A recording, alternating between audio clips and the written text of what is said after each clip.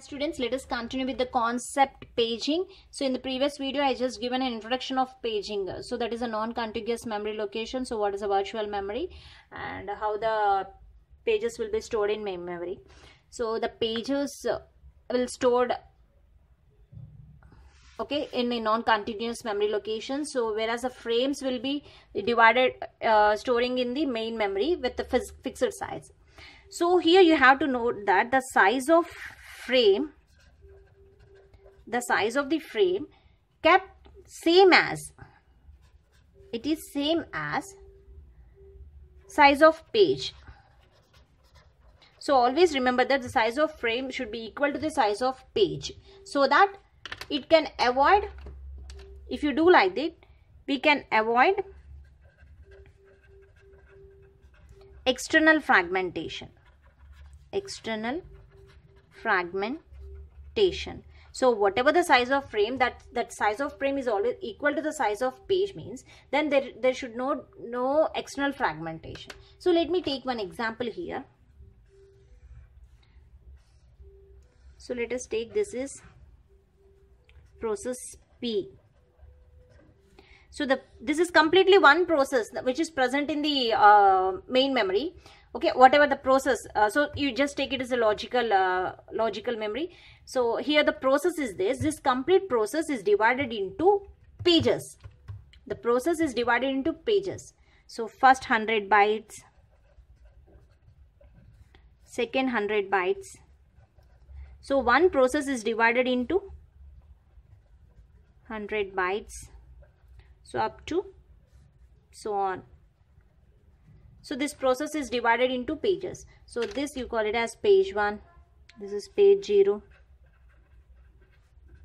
page 1, page 2, up to page n.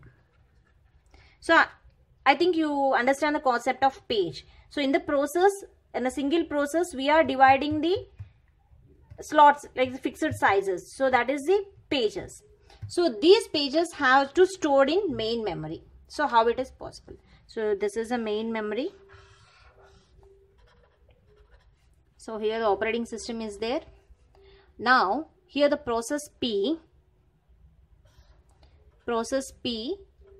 page 4. And here F0, F1 or the frames. So these are the, so if you're talking about in the main memory related to the frames, and this is a logical memory. So whatever the virtual memory, that there is a divided into pages. Whatever the data that we are sending from virtual memory to main memory, so that will be sent in the form of pages. And actually the main memory is divided into frames, frame 0, frame 1, and here the process, here it stores the page 0, F2, and process P, page 2, F3, and page 1 here, F4, and like that. So divided into up to pages for the further operations up to Pn.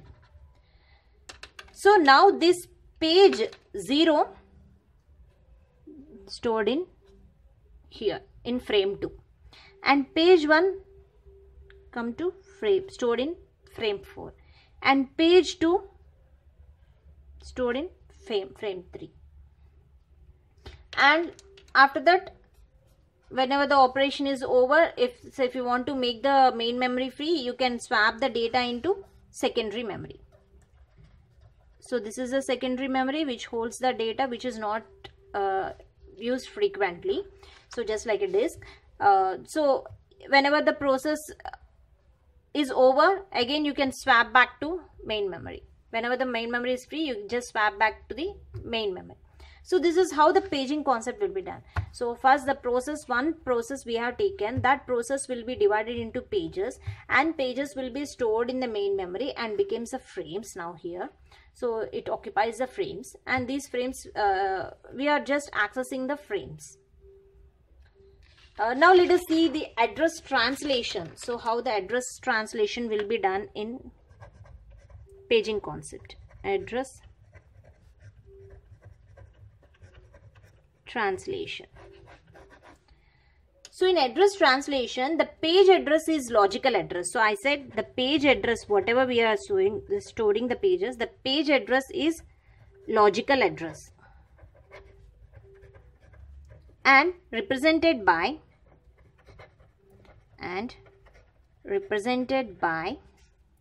logical address is equal to page number plus page offset. So this you have to remember that the logical address is always consisting of page number plus page offset. And coming to the frame address is called physical address, because we are storing that frames, we are dividing the main memory into frames. So the main memory is nothing but it is having the physically installed memory. That frame address is called physical address and is represented by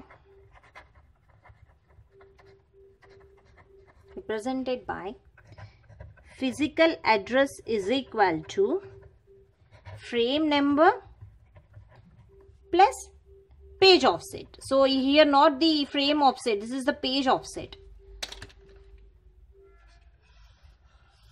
So physical address is equal to frame number plus page offset. Logical address is equal to page number plus page offset. So a data structure called page map table is used to keep tracks of relation between a page of a process to a frame in physical memory. So just I'll take a simple example here. Suppose this is a CPU. This is CPU. The CPU is sending a process, that is a logical address. The CPU is sending the logical address with page number and offset. Page number and page offset. So this page number and page offset will be stored in page map table. This you call it as page map table. So in page map table you are having the page number and the frame number. So with the help of this it again goes to, so this comes to the physical address, frame number. So the logical address is converted into physical address. So with the help of this page number, so there is a relation, whenever the page number, that the related frame will be there, that will be moved to here, and with the help of this we are storing in main memory. So this is a main memory, first operating system, and F0 frame 1, frame 1, frame 2, frame 3 up to frame n. So this is how the concept address translations will be done. From the CPU we are taking, this is the logical address, and here when you want to access the main memory you have to convert it into physical address. So whatever the data that we are taking, the process, this is a process P. So we are taking in the logical and it's stored in the page map table. With the help of the page map table we converted into physical address with and send the data relating to frame number and offset, and that will be stored in main memory. So here when system allocates a frame to any page, it translates this logical address into physical address and create an entry into page table, which is to be used throughout the execution of the program. Okay, I hope you understand. Let me take a simple example for this so that you understand what exactly I am saying here. Suppose this is the page. This is the page and this is offset. Again the page number, frame number. Page number, frame number is present in page table like this, and again the frame number and the offset.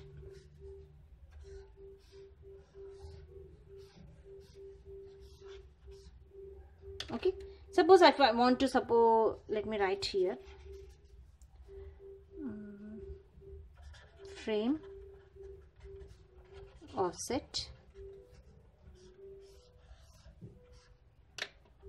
Suppose the page number is 3 and the offset address 428. Now coming to the page table. So in the page table, the page numbers 0, 1, 2, 3 are there, and the frames numbers are related 1, 16, 7, 28 are there. So by seeing this page number, the control will come to this page 3. So here the 478 is offset. Here 428 and the 20 is there. So by seeing the offset, the controller first come to this offset which is present in the physical address. So now this page number coming to this frame. So this is a logical physical address. So the 20 frame number and 428 is the offset. So whatever the page and offset, the 3 and 48 is converted into 20 and 48. So this is how the conversion will be done, the page and of the offset. The paging concept will come like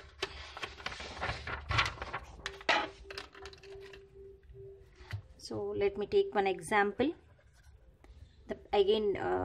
Suppose this is a main memory.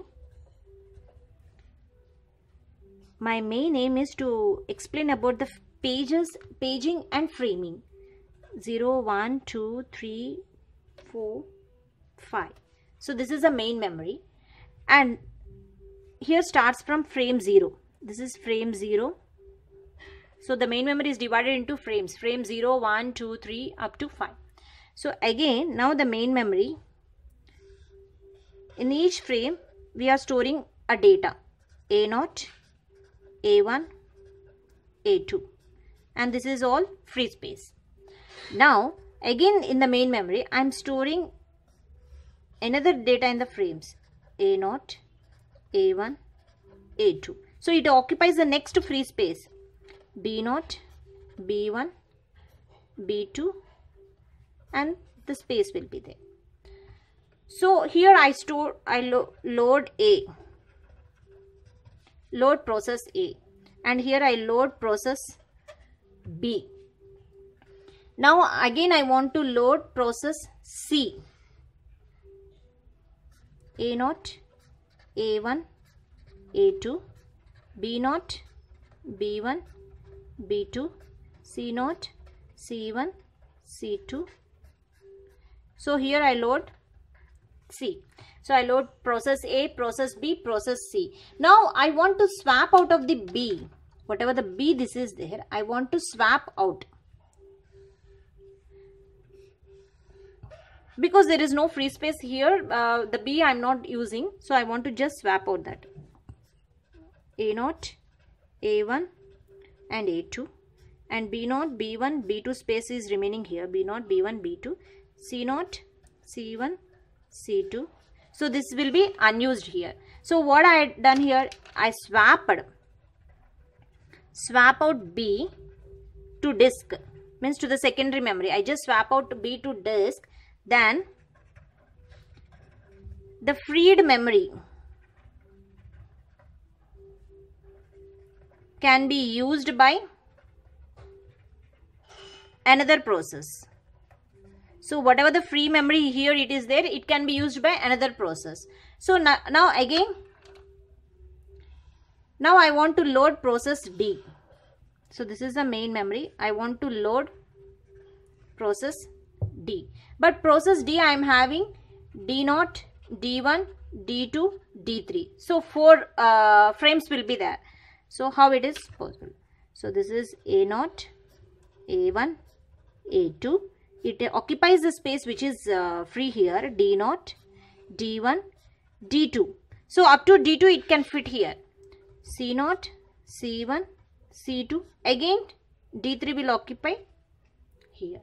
So there is a chance here, if you divide the main memory into frames, so whenever the process is not fitting here, you can split that process and you can store in another frame.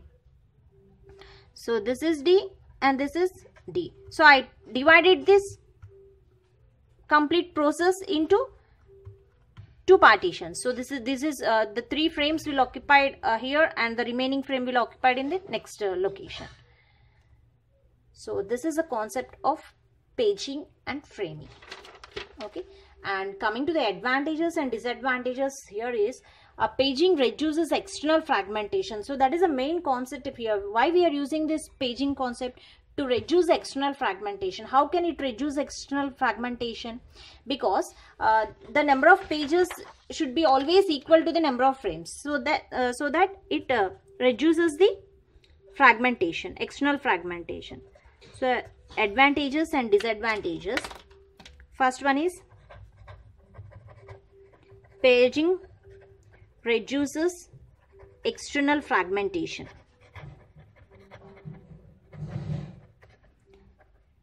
But still it suffers from internal fragmentation. So this is the disadvantage, but still suffer from internal fragmentation.